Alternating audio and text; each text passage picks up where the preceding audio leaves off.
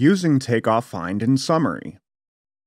To get started, navigate to the Summary area, accessed via the left sidebar option. Once the Summary area appears, look at the Quantity column to ensure that your quantities make sense based on the scope of what you're taking off. We can just scroll through to take a look. If we question any of the values at all, we can make changes.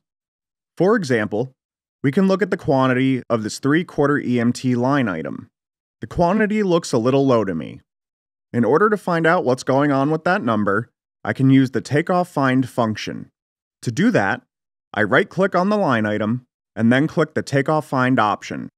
Then a pop-up window appears that shows me every phase that has 3/4 EMT in it. I now review my quantities in this window, and see that the line item with 50 feet as the value doesn't look right.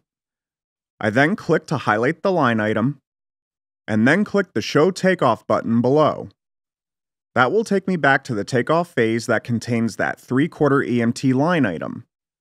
After examining, I can see that the line item quantity should really be 500 feet. I'll change it to that, and then press the Enter key to commit the change.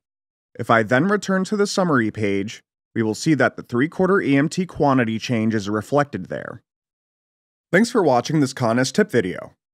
Like this video and subscribe to our channel to get more tips and to keep up to date with Conest software systems.